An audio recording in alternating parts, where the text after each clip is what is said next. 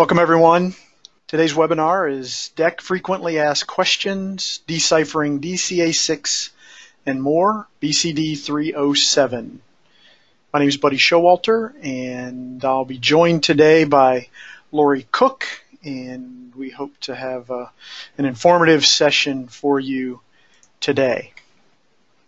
This presentation is copyrighted and also accredited by AIA if you're looking to gain AIA credits.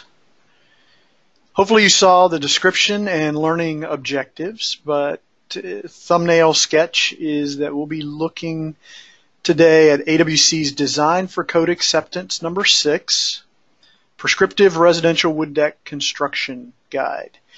We'll talk about some of the common challenges faced with that. We'll compare differences to the International Residential Code, look at some additional resources available for wood deck design and construction, and categorize code compliant components, deck components, versus those that might require separate approval by the authority having jurisdiction. So one of the first things that we'll do, just for those of you who may not be familiar with DCA6, is talk a little bit about its history and development. And then we'll look at some background on the 2015 IRC, International Residential Code deck provisions, contrast the two. And then Lori will jump in and go through some of the frequently asked questions that we've received over the years regarding this subject. But first, we'll have Marcy come and run our first poll and see who's with us today. Sure will. So what is your profession? Are you an architect, engineer, code official, fire service member, or builder, manufacturer, or other? So as usual, I will give you about 30 seconds or wait until about 80% of you have voted. So, and let's see if our afternoon crew can keep up with the morning. Morning was really fast, so, and you all are as well. So I've got 80% and I'm going to close. And so let's see, we've got 58% engineers, 32% code officials, 6% architect, 4% builder, manufacturer, and others. So welcome to everyone. We are very glad that you're here. And back to you, Buddy. Great. Welcome again, everyone. So here is a link to the document, DCA6, on our website. And during the Q&A session, we'll take a look at some of the other resources on our deck page and to make sure you're familiar with all the resources available there for you.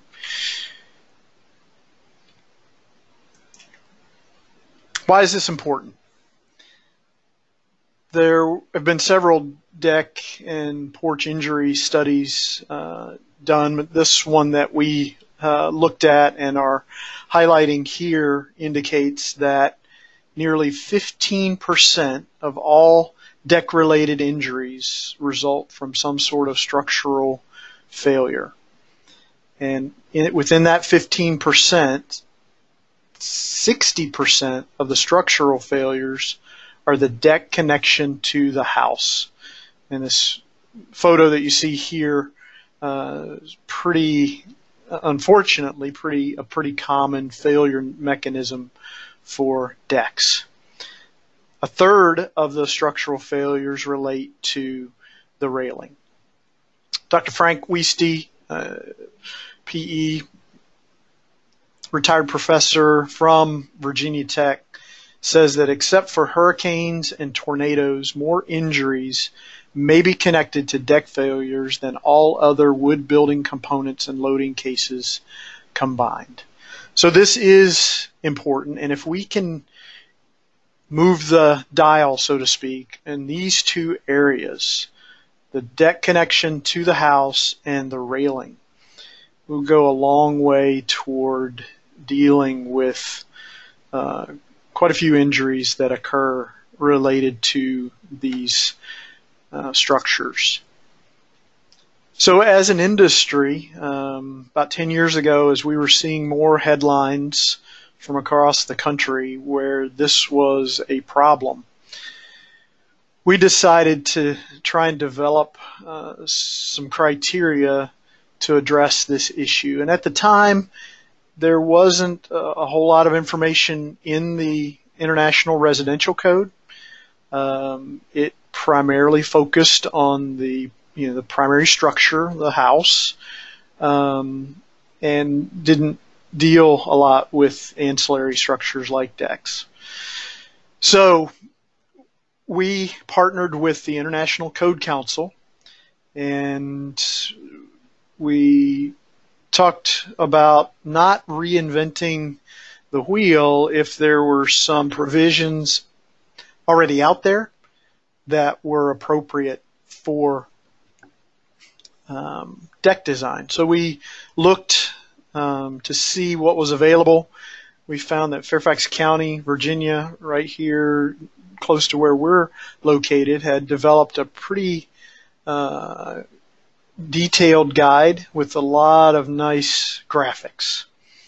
And so we also partnered with them, made the document more applicable nationally to all species that are available and used for decks all over the country. And it became a very, very popular document.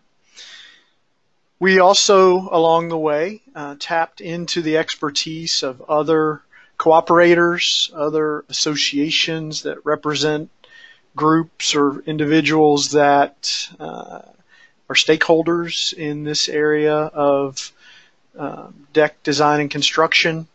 A couple of universities that had done some research in this area that we'll talk about in a little bit. And their input also was useful in developing this document.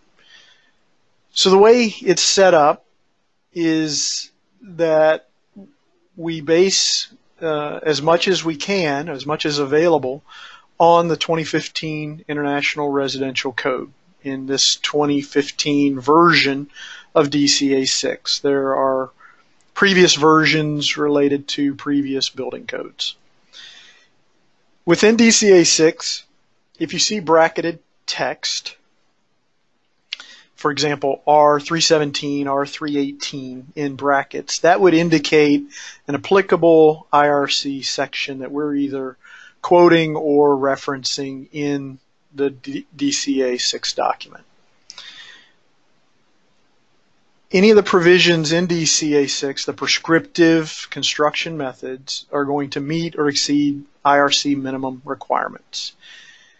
And if there are provisions in DCA6 that aren't considered in the IRC, then we call those good practice recommendations. But where any differences exist, the IRC is the code recognized or the code that's adopted by local jurisdictions as the authoritative reference.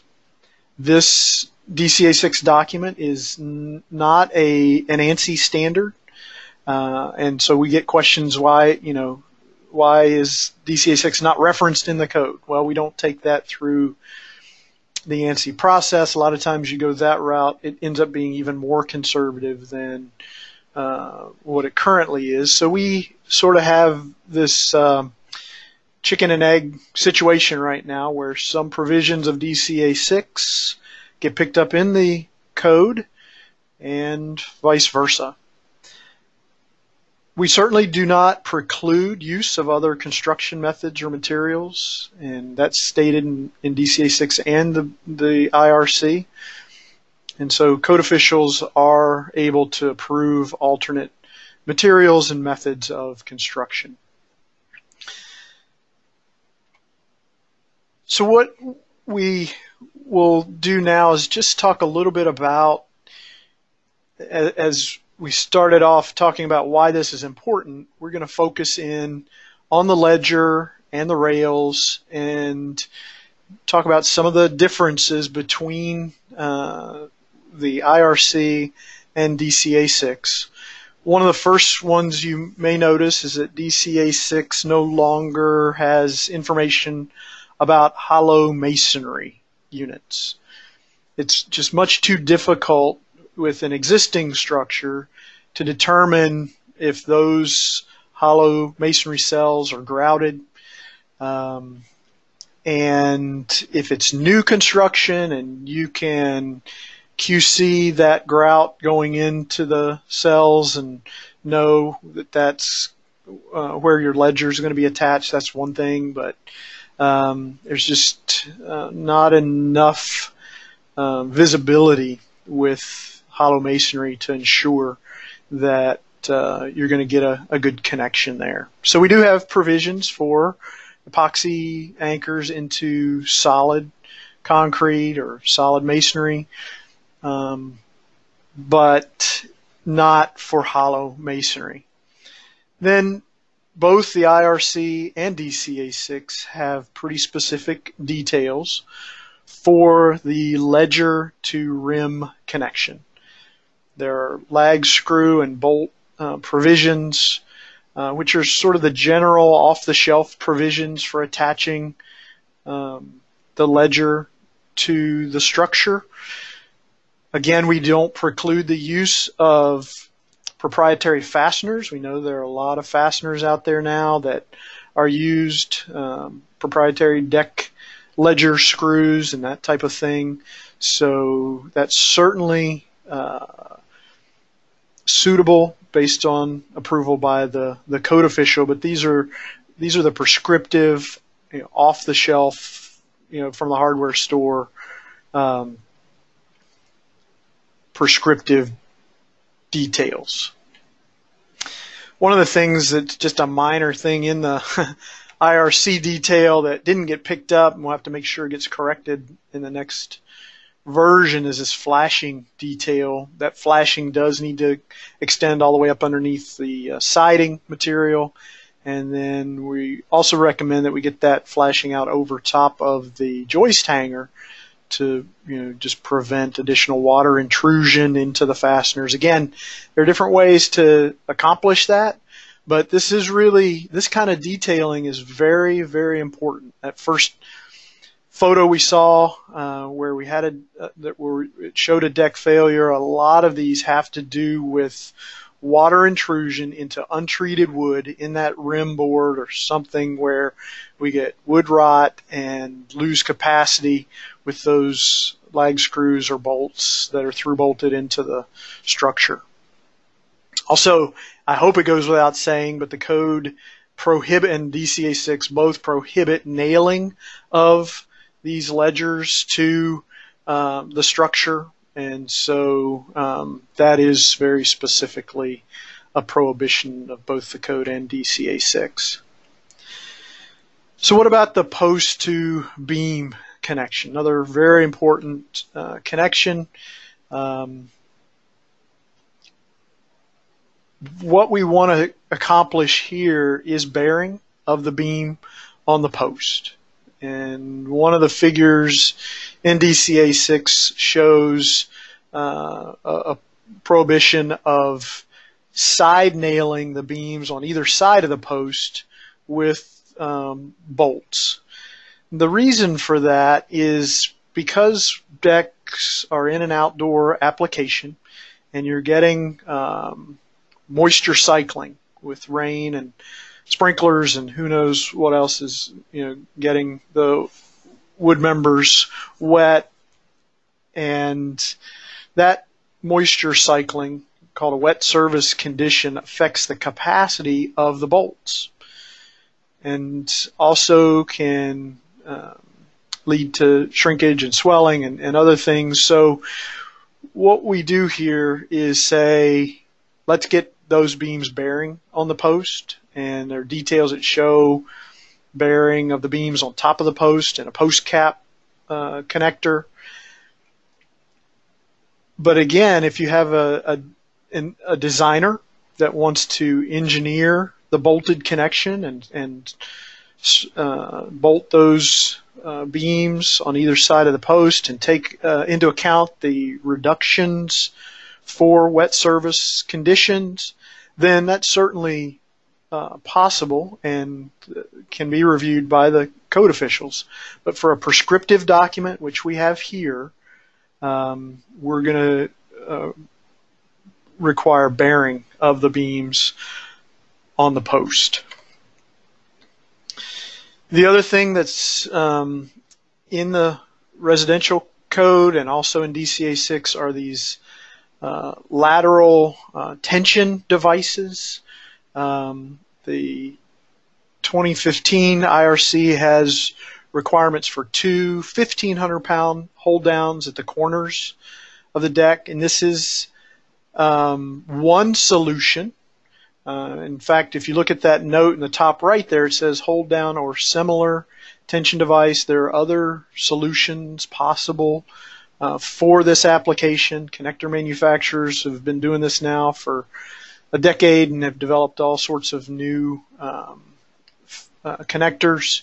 So this is not the only way, but it is one of the ways that shows up in the code and in our DCA6 document. Where we go a little further in DCA6 is showing orientation of the joists, which can either run parallel or perpendicular to those tension rods. Also, we can be framing into I-joist, in addition to solid sawn, maybe even truss situations, metal plate connected wood trusses. And so there are different details that can be used to meet this requirement of the deck. And one of those that also got picked up in the 2015 IRC is the detail of 4 750-pound hold downs in locations along the length of the deck ledger to house. And so that is another alternative now in the 2015 code that has not been picked up in DCA6 at this point. Our our task group that develops DCA6 is still evaluating that, and so we're working on the 2018 version of DCA6 right now, and this is one of the items that we are looking at in that development process. So we'll switch now and talk a little bit about the guardrails and guard requirements. Once your deck height gets above 30 inches, a guard is required per the code and per DCA6. And once that guard is required, there are minimum height provisions, 36 inches measured from the walking surface of the deck to the top of the rail. And there are connection requirements at the base of the guard posts to the deck structure. And so we'll talk about those here in a second.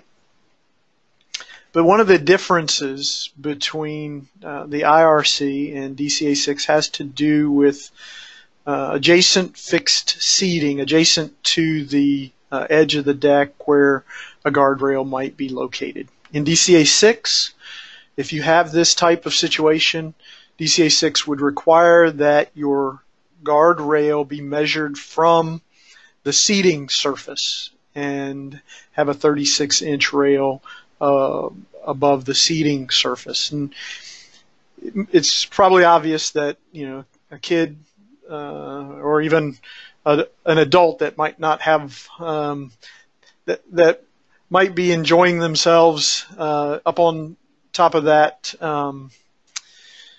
that deck seat could flip right over the edge of rail shown here, even if that's 36 inches from the walking surface. So where the 2015 IRC would allow this condition and would allow the measurement to be from the walking surface, DCA6 and the folks that developed that document felt it important to make sure that we have that rail 36 inches above the seating surface. We talked a little bit about connecting that guard to the structure of the deck. There are a lot of different attempts to make this detail work to meet the code requirement. The code requirement is that the top of the rail resist a 200-pound concentrated load in any direction. And so Virginia Tech and Washington State University both looked at this condition. And if you're designing for a 200-pound concentrated load, which we have attempted, the safety factor is already incorporated into the wood products and the connectors. However, if you're going to test to a level like a 200-pound concentrated load, you need to build a safety factor into your test criteria. And so the safety factor that was identified as this testing was developed was one from the IBC, which is a 2.5 safety factor. And so that's why in this diagram that you see here, where the code requirement's a 200-pound load, the safety factor of 2.5 takes that much higher. And so when Virginia Tech and Washington State started testing these types of situations, they found that the hold downs at the base, they're typically used in shear wall design, were the only ways of getting that 200-pound concentrated load to be resisted in this configuration. And I'm going to ask Marcy to come and do our next poll, and then we'll delve in and discuss that just a little bit more detail. Absolutely. So DCA6 requires a 36-inch guard height measurement to be taken from the walking surface or any attached seating present. Is that true or false? And again, you all are very fast. It must be the sunshine. Hopefully it's sunny where you are. So I've got 80%. So 87% say true, 13% say false. And Buddy, what do you say? The answer is true. So everyone was paying attention there, and that 36-inch guard height is measured from the seating surface, if it's present, or from the walking surface in DCA6. So very good, very good. So back to what makes it necessary to have those hold down devices at the base of the post. And what about the practice of notching those fasteners, notching of those guard posts, which is sometimes seen in construction. Tension perpendicular to grain is an Achilles heel of wood connections and wood members, and some of the initiators of tension perpendicular to grain include notches, large diameter fasteners, hanging loads, and shrinkage. And so when we show details like this, and we're focusing now at the hold down device that connects the guard post down here at the bottom to one of the joists or blocking members. Sorry, this is blocking between joists in the deck.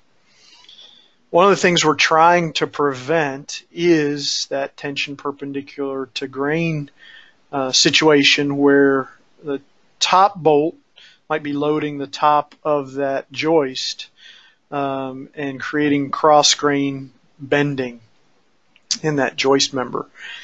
Notching is not permitted in these posts, And so if you're seeing notches in these 4x4 posts, that is a no-no and should be flagged and addressed. Again, we're trying to deal with these life safety issues that we know are causing injuries in the field, and one of those is the very important guard once we're more than 30 inches above grade.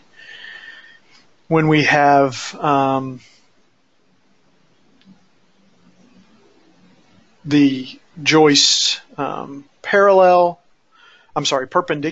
to the rim and are connecting guard posts in that way, we can either connect directly to the deck joists or to deck joists on either side of that rim joist.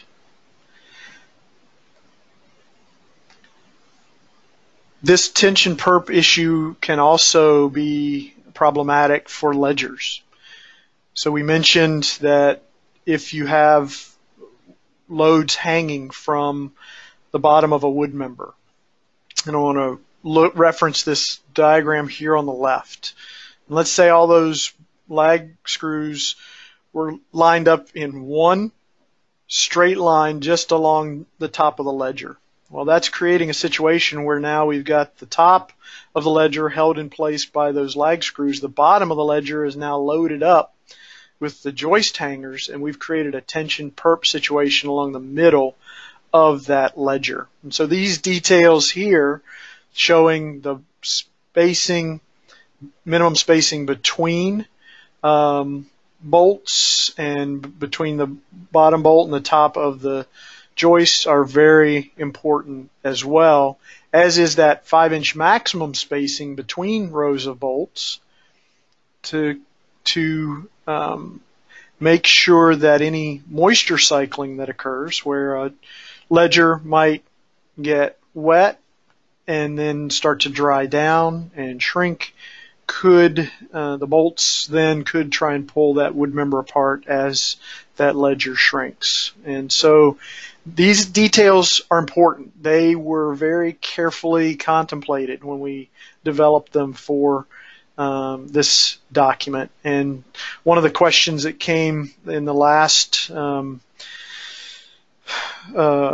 webinar we did on this subject had to do with step downs. What if we have a 4-inch or 6-inch step down like we show here? What are the ramifications there? Well, the ramifications are you still have to be able to fit all these bolts in the ledger, in the cross section of the ledger and the cross section of the rim, and still meet all these spacing and edge distance requirements. So it can get kind of tight to meet those requirements depending on the depth of your ledger and the depth of your rim. So if it gets too tight, you'll probably need an alternate solution like a non-ledger deck where you've got posts supporting the end of the deck by the structure rather than the ledger. So I'm going to stop there and bring Lori on to deal with some of the FAQs, and then we'll take time at the end today to work through Q&As that have come in during the session here as well. So Lori? Awesome. Thank you, buddy. All right, let me get my screen changed over for everyone here. Okay, good. So Buddy talked a lot about the DCA6 and the requirements that are in there in the IRC. For the second half of today's presentation, I'm going to do more of a kind of a question and answer where we're going to address some commonly asked questions that we have gotten over the years, so that you'll see on the slides here we have a question and answer format. So the first question that we see very frequently asked is, in Table 2 in DCA6, why does the overhang span sometimes increase as the joist spacing increases? So if you look at this illustration below, you'll see that for a span that's 12 inches on center, the allowable overhang is 1 foot. And these are for southern yellow pine spans. If you increase the spacing to 16 inches on center, the allowable overhang increases from 1 foot to 1 feet 1 inch, and then it increases again at 24 inches on center. So this seems a little counterintuitive. But to really understand this, you need to understand the limit states that are used in developing this table. So for this table, a uniform load on the joist never determines the allowable span.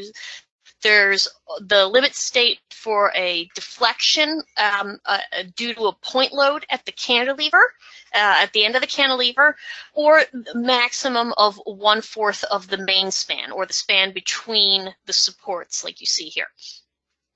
So under a single point load, the deflection at the overhang will decrease as the main span decreases. So for many cases in the table, allowable overhang spans are shorter because of the fact that the allowable main span is longer.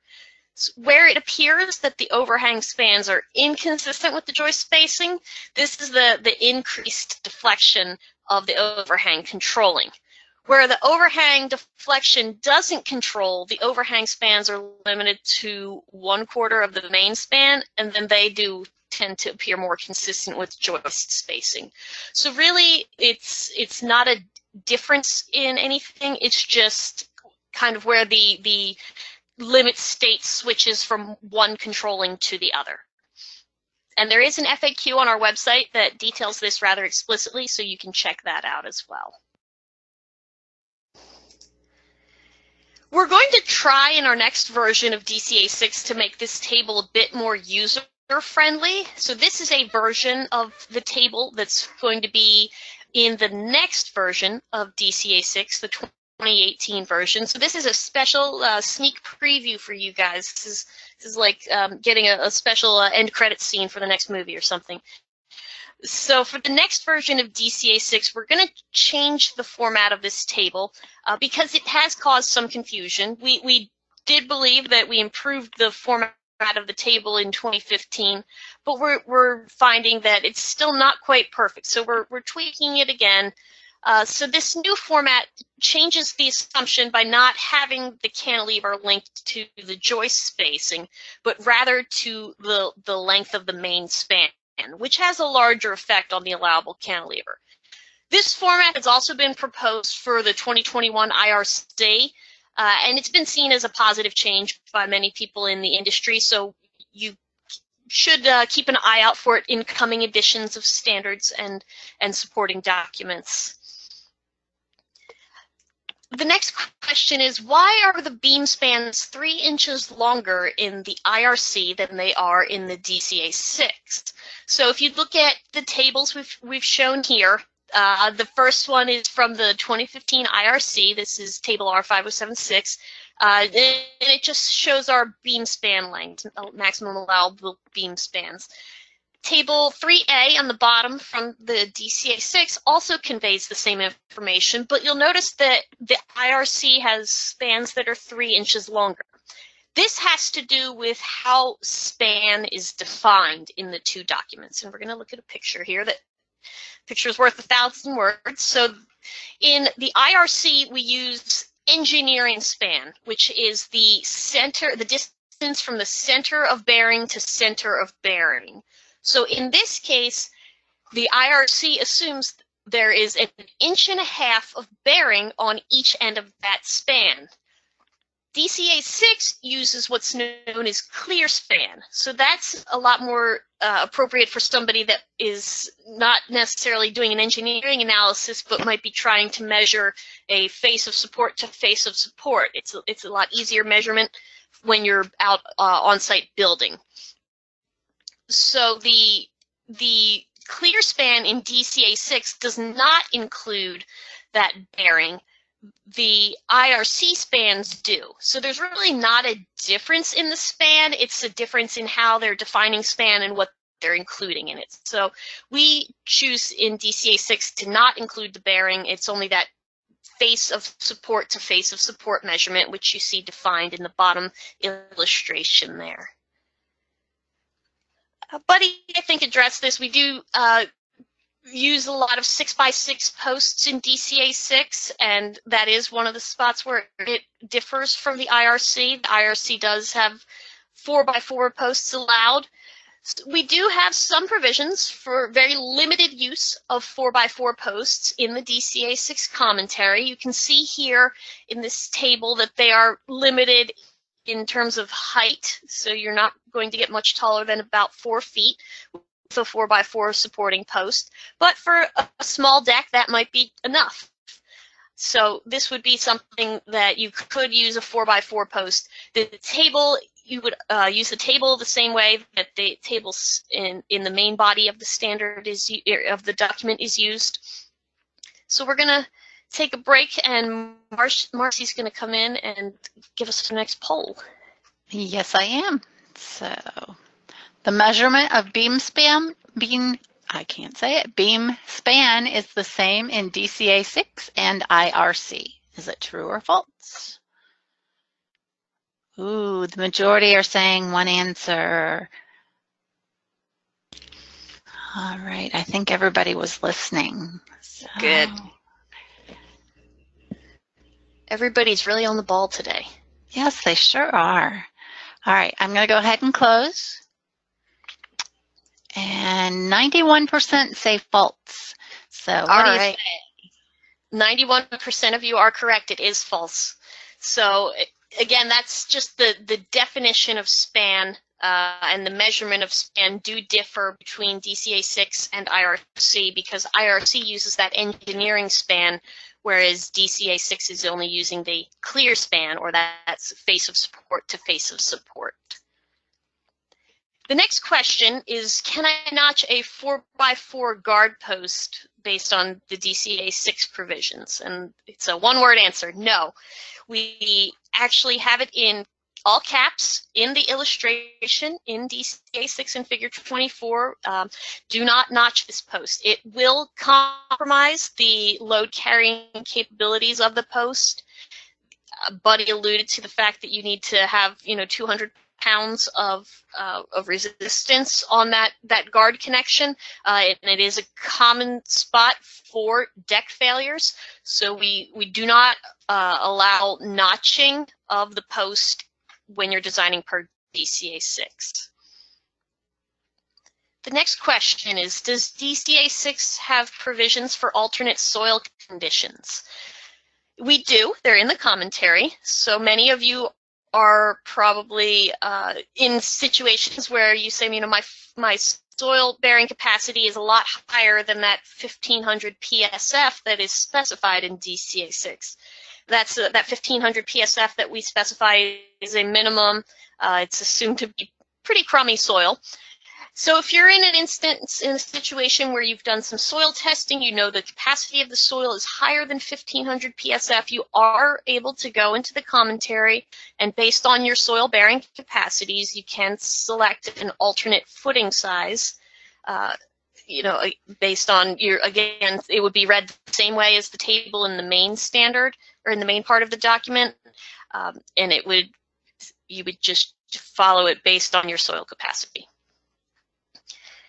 Next question is, how do you design a beam with joists framing in from both sides using DCA6? So in DCA6, you'll see in table 3A, it does state pretty clearly in the top, it's for beam spans for joists framing in from one side only. So if we want to have joists framing into the beam from both sides, we need to use an equivalent tributary area. So for this example, if for example in the DCA6 commentary we have joists that are 8 feet long framing in from opposite sides, we would need to use the 16-foot column here for our evaluation of our deck beam span. This provides us an equivalent tributary area as it would the 8 feet times 2, the 16 feet. But you do want to take a look at the posts and the footers to ensure that they have adequate capacity, depending on your member sizing.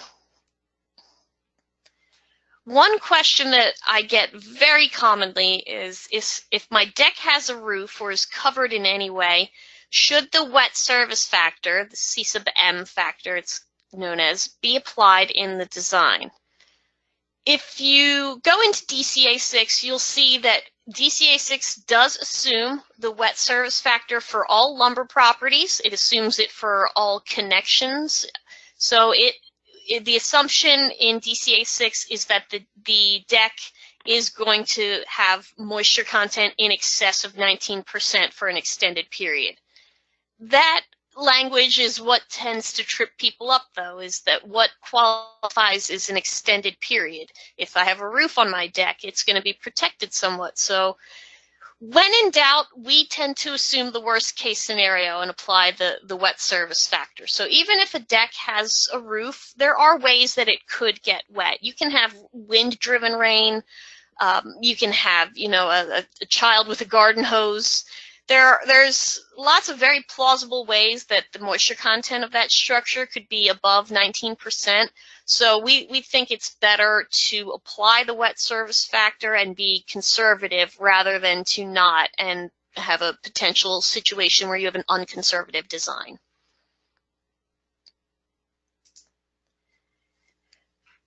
Now, before there were deck provisions in the IRC, and before DCA6 was invented, there were still decks.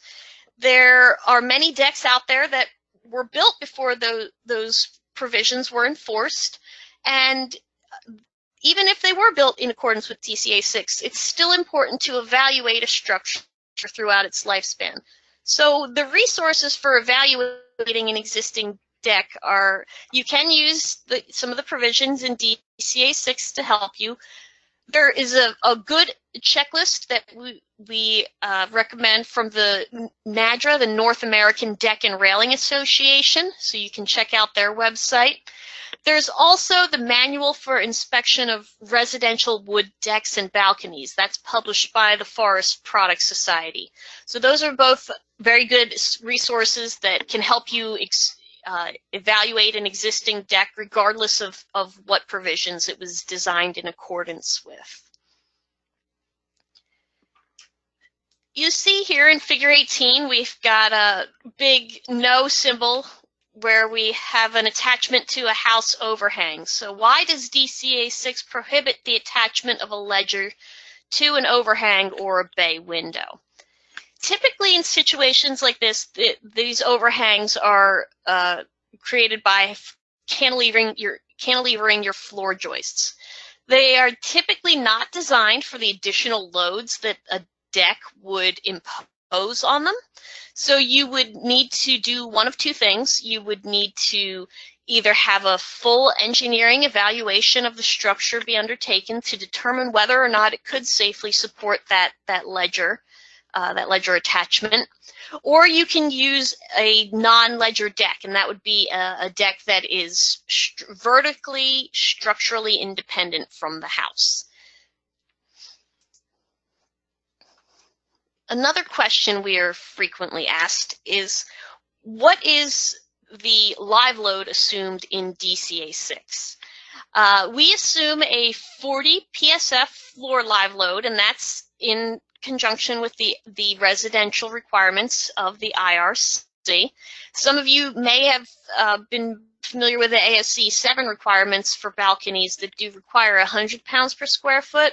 So that would be outside the scope of DCA6. So this is only for 40 pounds per square foot for residential structures.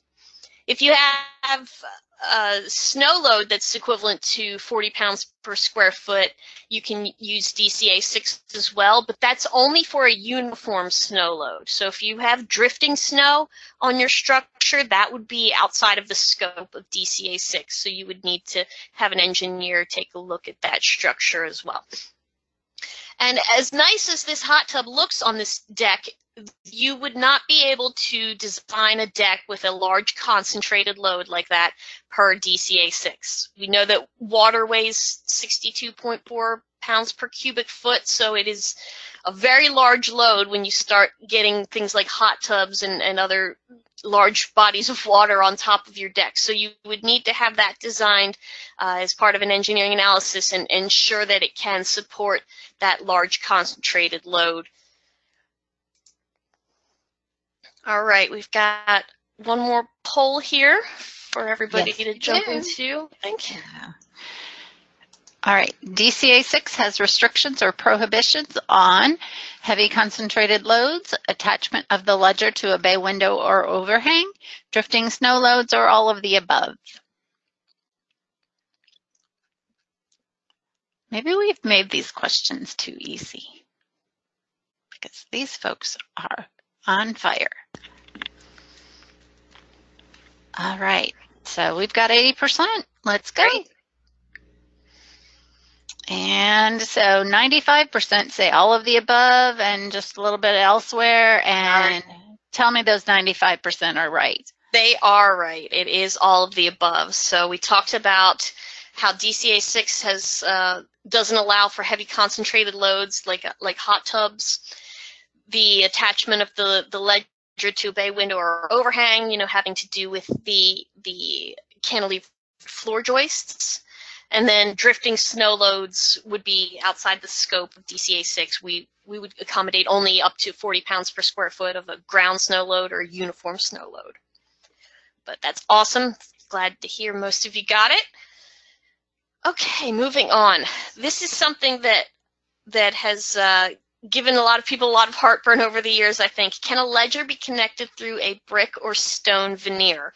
And as you can see in this illustration, this is an example of what can happen when you connect a ledger through a stone veneer where it's not really appropriate. We have a large crack that has developed all through this ledger.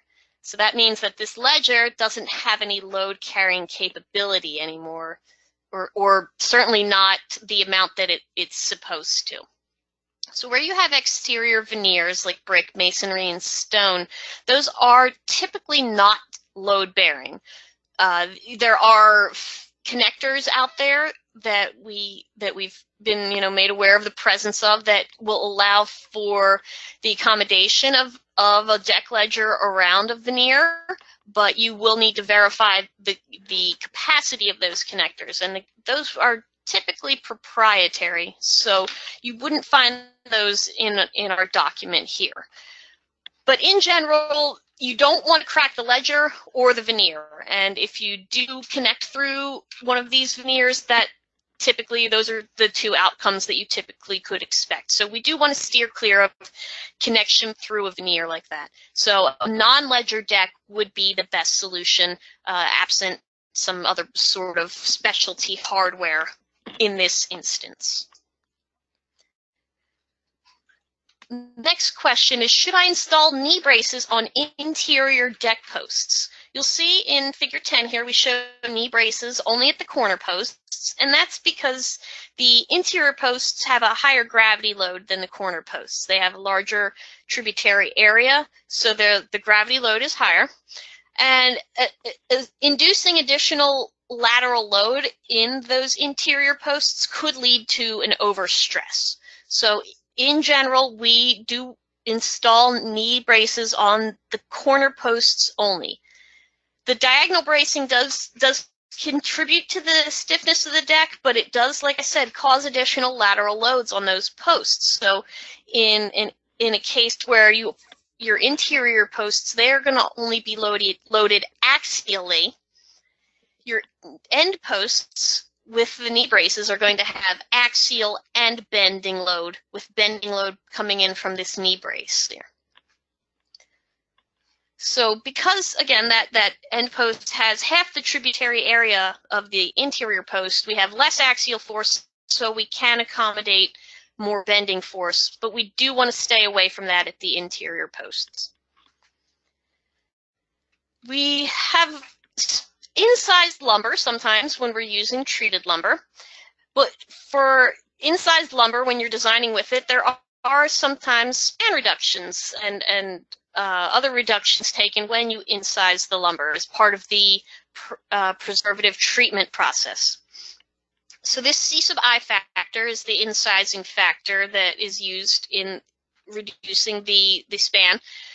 We apply it to the species where it is necessary. These are called the refractory species, and that's going to be Douglas fir larch, hem fir, and spruce pine fir. Southern yellow pine does not require incising when it's treated because it very readily accepts the treatment chemicals, so that one does not require an incising factor. You will not need to apply an incising factor to any of the beam spans or anything like that in DCA6 because we have already taken care of it. So if you are using treated lumber, there's no need to worry about any sort of reduction. If you are using incised lumber, we've handled it as part of the development of the document, and no additional reduction is necessary. All right, if you have fasteners in wet conditions and preservative treated wood, how do you accommodate that? You'll see in DCA6 in a lot of places we recommend threaded fasteners, either screws or deformed shank threaded nails to help resist the fastener backing out through wetting and drying cycles. You'll also see that the IRC does have language on corrosion resistance in R317.3.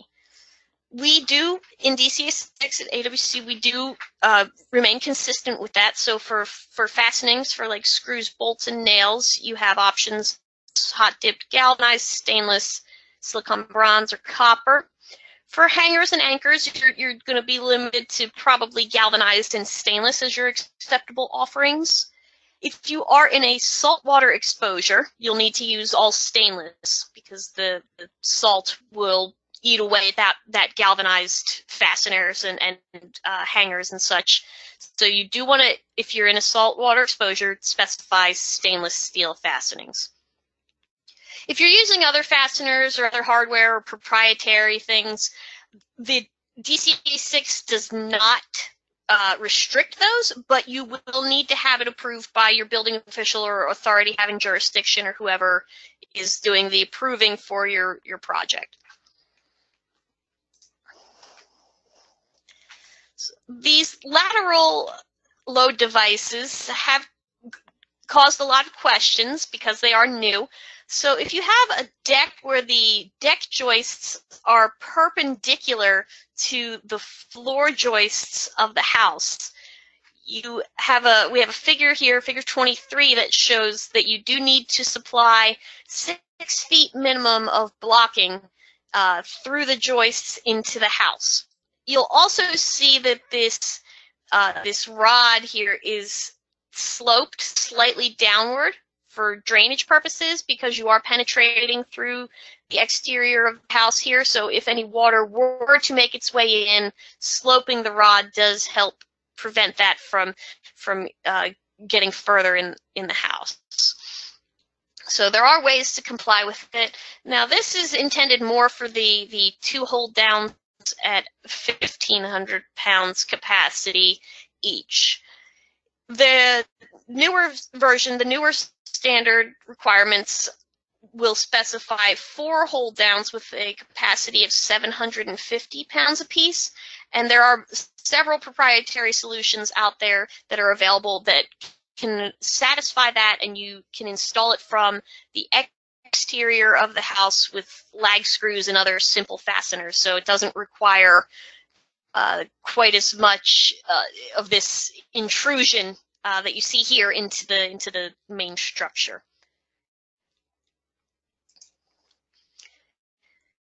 And our last frequently asked question is there a Spanish version of DCA6? And the answer is yes. So I think Suzanne is going to share the link for that in the chat box there. But we do have both the 2012 and 2015 versions available in Spanish, and we do anticipate that when the 2018 version is ready that we will have that available in Spanish as well. Now, so we have one last poll for everyone. All right, so the wet service factor is applied to all lumber properties in DCA6. True or false?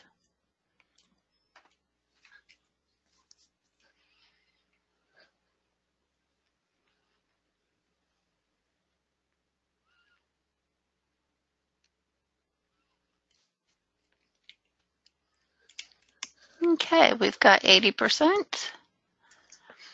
So 79% say true, 21% say false. And what say you, Lori? I say true.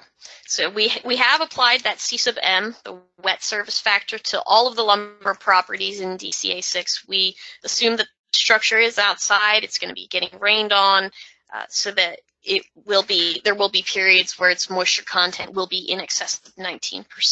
So that was good for you guys that got it right.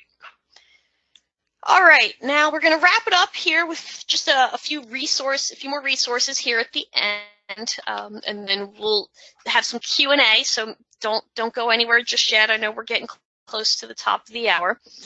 The summer 2013 issue of Wood Design Focus is an entire issue that was dedicated to wood decks, and several articles in this issue focused on lateral design and lateral loading on decks.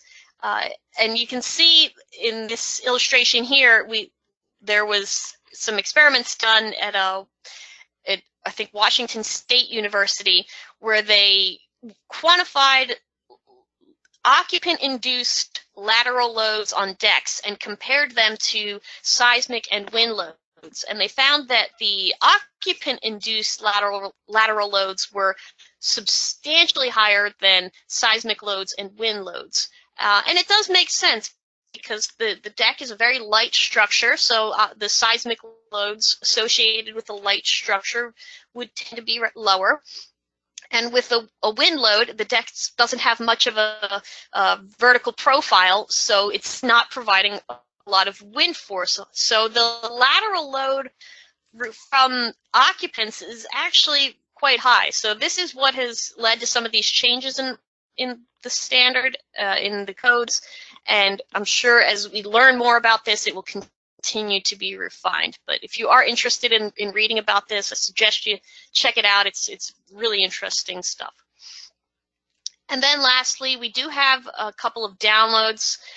We do ask if you are a building department and you would like to use our document in your jurisdiction, please don't post the actual DCA6 to your website. We have this one-pager that you can post on your website.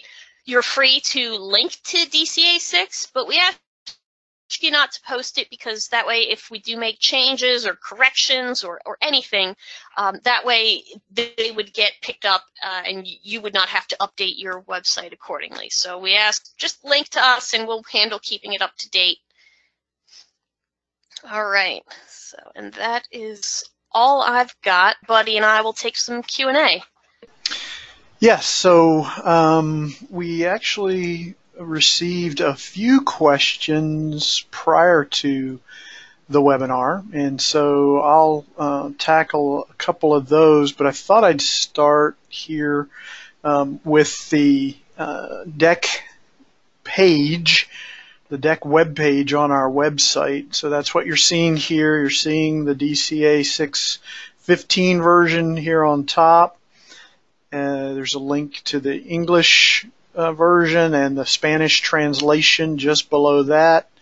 There's a link to the one-pager that Lori mentioned, and then there's some additional resources below for the 2012 version, some of the other resources that we mentioned earlier, and some of the other online courses. And then some of the FAQs that we've dealt with here today are also captured on that page. So that's the first thing we'll talk about. Second thing we'll talk about here is carriage bolts.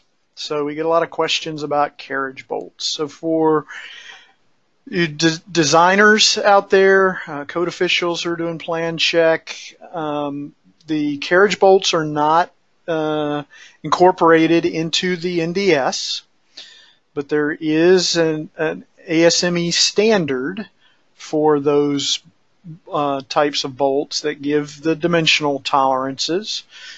However, the bending yield strength is really what you need to try and determine. So that's been the sort of tricky part, is finding a bending yield strength that can be used with the NDS equations. But as an engineer, if you want to make some judgment calls on that and design with carriage bolts, it's not precluded in the NDS or in DCA6. So we just don't have any prescriptive provisions for that. So that would have to go through the code official. So let's see. Oh, deck ledgers was the other thing, Lori, real quick. So we're not endorsing any specific proprietary connectors, but the question came up about what types of hardware might be available out there for working around brick and stone veneers. And here are just a couple of pictures that were sent to us of some products that are out there in the marketplace. You can see how it holds the ledger off of the side of the house, a sufficient distance to allow for brick or stone veneers. These would have to be evaluated either per the manufacturer or evaluation reports and approved by the local code official. So just, again, we're not endorsing products, just telling you that there's some products available out there. Lori, could you talk a little bit about hidden fasteners? There have been questions about hidden fasteners used to connect decking to joists. What's the deal with that? So, like any other proprietary product in the DCA6, you want to make sure if you're using hidden fasteners that they will transfer the loads properly. So you want to make sure that the fastener can adequately transfer any shear. It'll resist any withdrawal. So it is important to have either the manufacturer's literature that shows that it's an approved product, or third-party evaluation report, or something that shows that it does indeed meet the load requirements. So you aren't prohibited from using them, but you do need to do a little extra homework to make sure that they will carry the loads appropriately. Yeah, so I'm going to try and answer a couple of other questions related to that here too in this group. So decking can stiffen up the structure, especially when it's oriented at a 45-degree angle to the joists. So if you look at our wind and seismic standard, we've got capacities for board sheathing. If it's perpendicular to the joists or rafters, it has a certain capacity. If it's at a 45, that capacity increases, I think, as much as 4 times. And so if you've got face-mounted decking with screws or nails, then you've increased the stiffness tremendously just by orienting the fasteners at a 45. But those hidden fasteners that Lori just talked about may not have that positive connection. They may slide through the slots on the sides of the wood plastic composites that they're often used with. So then you couldn't count on your decking for stiffness. We've already talked about knee braces. So then what about the posts? Well, figure 12 that you're seeing here on your screen is various types of post connections. And you see the two on the left are above ground and require a positive connection. But that connection between the post and the concrete's not necessarily a moment connection. So you've basically got a pin connection there at the base, unless the hardware manufacturer has given you moment capacities or moment type connectors. The third one from the left there is embedded in the ground. It's below ground. Depending on how far below ground, you might begin to get some moment capacity with your post there. You still need a positive connection to the concrete there in the base. The one on the right then gets us a little bit closer to a moment resisting system at the base of the post. And you see there's a gravel footing there. This allows water to move through and not puddle around the post. You'd have end grain at the end of your post, and if water's pooling up down there, if you've got concrete underneath and you've just set that post down in a pool of water, then you may get water up into untreated portions of the post. And so this allows water to move through and not be trapped around that post, and gives you some uplift capacity, as you can see with the rods there that would be embedded before you pour the concrete. So that also relates, Lori, I'll take this one, and then if you have some others that you're seeing, I'll turn it back to you. That also relates to porch design. So folks are sometimes asking about porch design. There's some similarities to deck design. Really, we're kind of talking about the same load path here. Either your posts are going to be your moment resistance if you've got lateral loads on your porch, or you have to get the loads through the roof ceiling diaphragm of the porch back into the structure. So if you were to design your ceiling as sort of a cantilever diaphragm and get that connected back into the floor system, assuming it's in the same plane as your floor system, same type of connection requirements, like those 1,500-pound hold downs, or the hold downs distributed along the length of your porch roof. Would be a similar approach, but nothing has been codified yet, to my knowledge, for those types of porch applications. So, sorry, I'm seeing a lot of questions here, buddy. People asking if there are ways where you do not, if you are ways out of applying the lateral tension devices, or if there are any exemptions to them. I do want to make it clear to folks that those are required in the IRC. So unfortunately, there's no workaround. Yeah, they're resisting lateral loads, in the direction of the joists. Yeah. The knee braces are resisting lateral loads in a different direction. Yeah. So one doesn't replace the other. Yeah, and again, it's kind of related to this whole post discussion. Since the posts, in a lot of cases, are considered pinned at the base, we don't have a lot of moment resistance there. Depending on which way your decking's oriented, you can't necessarily count on the decking to provide a lot of lateral resistance. And so that picture that Lori showed of the students on the deck in that Wood Design Focus article, the research really does show that you get people loads on the deck, and they're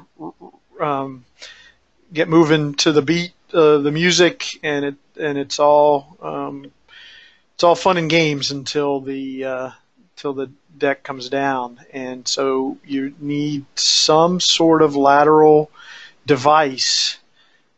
If your posts aren't carrying it, like a post frame building, if your decking's not carrying it, then those devices are what are going to hold that deck in place. The lag screws are really, in the ledger, are just carrying vertical load. They'll have some withdrawal resistance, but they'll unzip like a zipper with those big lateral loads that you can get on the end of a large deck. All right. Well, I think we're about 10 minutes past the hour, so all right. I'm about ready to sign off here. All right. Well, thank you, everyone, for joining us today, and we hope to see you for next month's webinar as well. Have a good day.